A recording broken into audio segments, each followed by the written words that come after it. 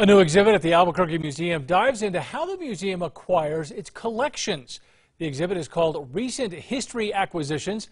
It looks at some of the historical objects the museum has collected over the last 2 years and how curators use them to tell a story. This is a celebration of who we are as New Mexicans, how we see the world, how we want the world to see us. Some items include this 1905 pressure cooker and these coronavirus piñatas made locally during the pandemic. That exhibit opens to visitors next weekend.